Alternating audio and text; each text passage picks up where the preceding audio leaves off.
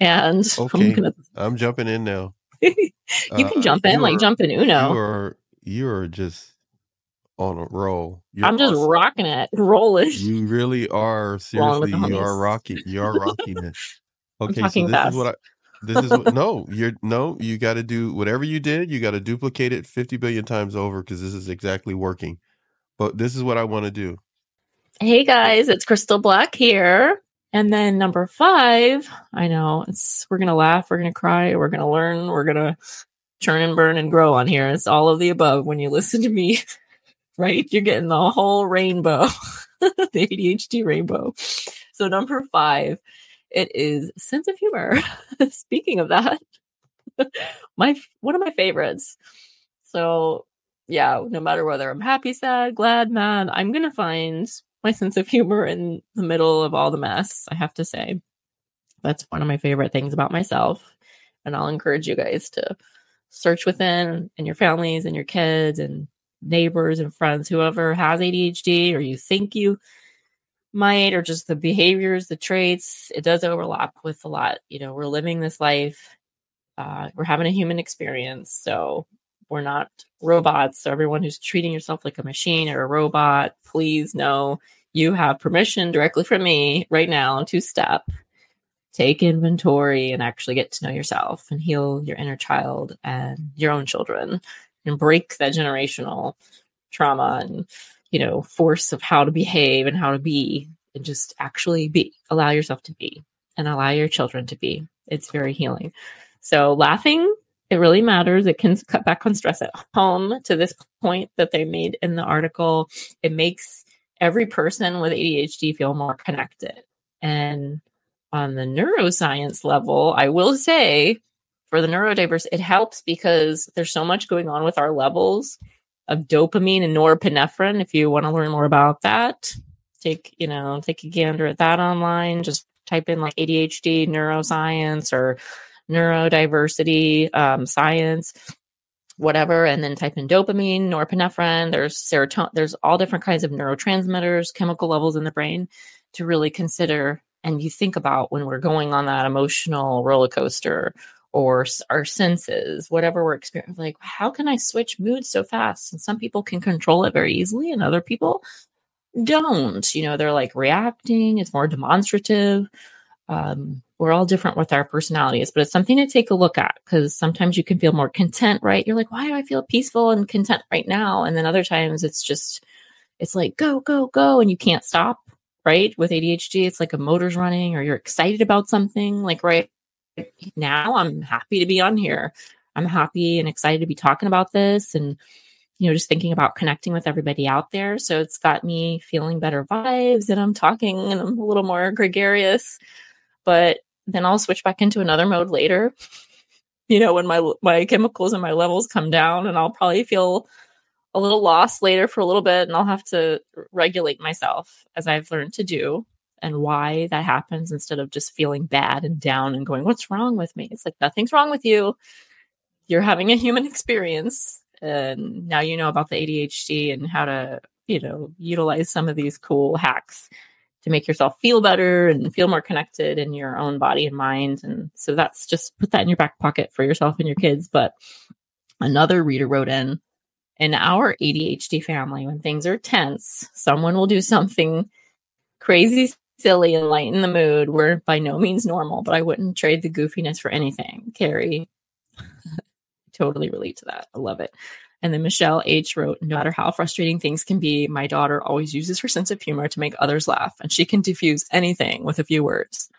And I can say the same thing for myself, my son, those closest to me, like Crystal's the life of the party, or she's the comedian. My son, actually, we were just talking about this last night. My son in the first grade got the class comedian award, and we were just looking at one of our memories from the past. His dad and I took a picture with him and he held up the certificate and he was like grinning from ear to ear.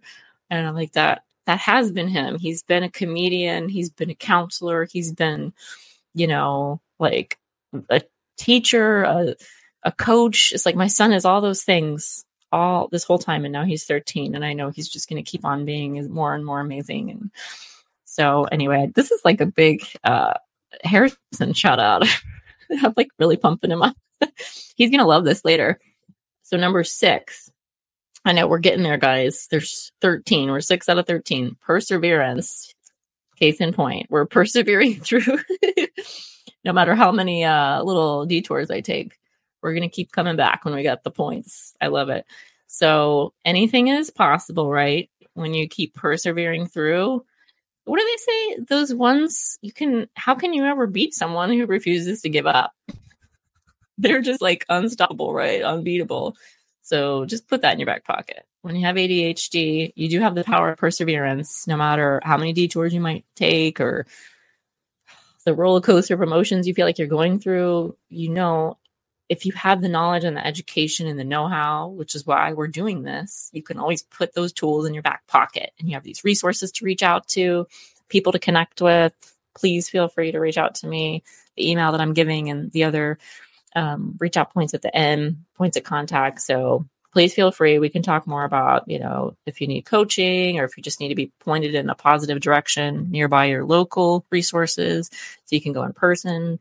I'm starting to put together a program and things where I can do the coaching virtually and phone calls, videos, that kind of thing. So just put that in your back pocket. But the next one is 7, keep your memory. No, it says keen memory and sense of observation, but also keep your memory. So this is an important point, and it's one of those myths and misunderstandings. ADHD doesn't always mean that you have a lack of attention. And sometimes it means you actually have an over attention, which was what we call hyperfocus, but we'll talk more about that in a second.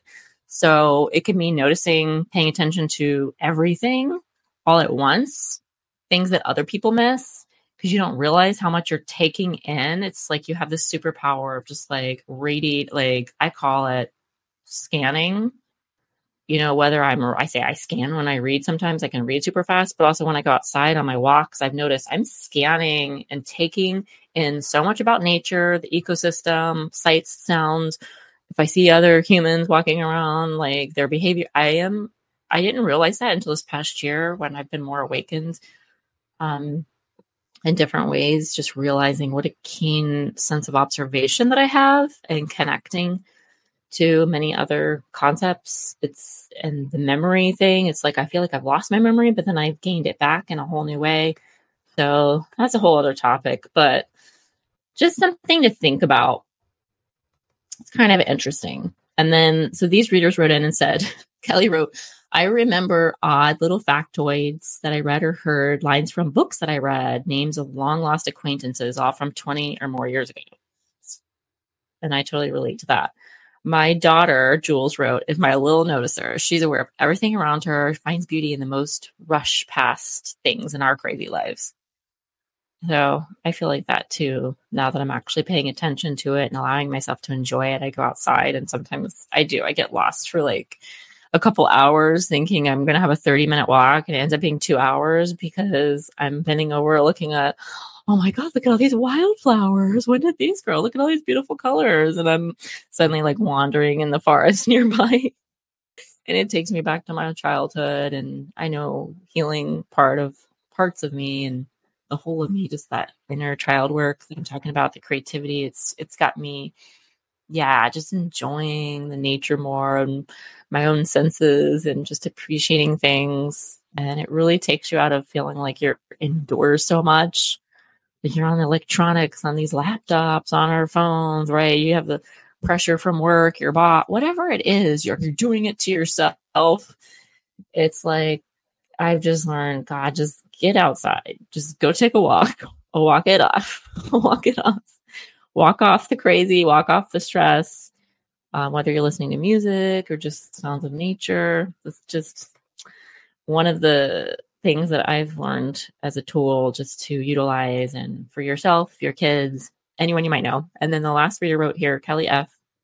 My daughter may look like she's jumping around and not paying attention, but she remembers every little detail that she notices, down to what you're wearing, to that thing you told her 6 months ago, which is kind of freaky, creepy, right? Sometimes it creeps us out when people remember so many details, or like if it's really nuanced things, like, oh my God. So you feel like, why? How am I going to get away with anything? And kids are so smart. Like, I don't feel like adults, even as parents, we give kids enough credit how amazingly smart they are and how much we need to help them keep being themselves and keep just absorbing, but also protecting themselves and being creative and figuring out what do they actually want to do in life. How do you want to live your life? I'm not going to tell you what to do. I'm going to teach you how you can do that and give you good boundaries and tools, right? Guides for living, like your roadmap to life, whatever.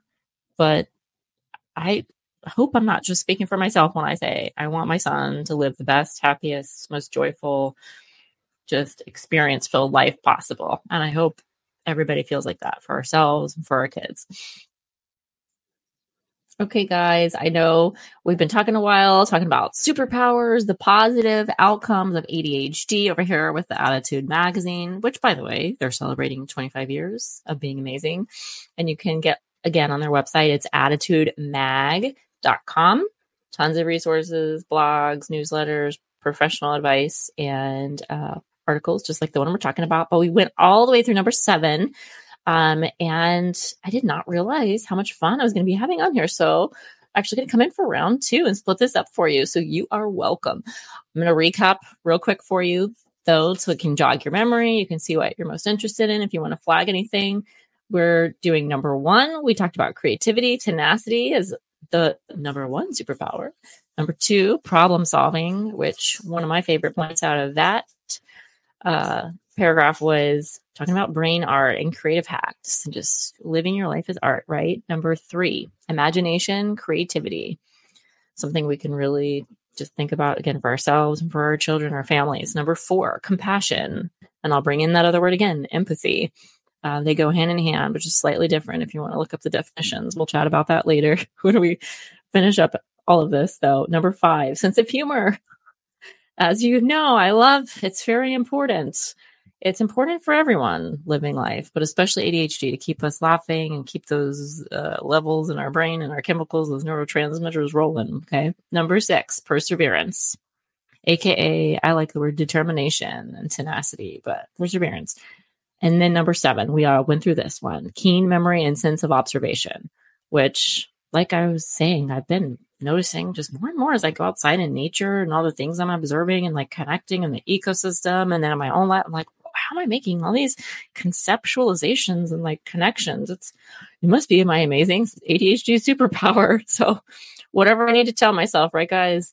And that goes with you as well. I will shout out my contact information real quick again, just in case you didn't hear it before. It is email crystalnicoleblack2023@gmail.com.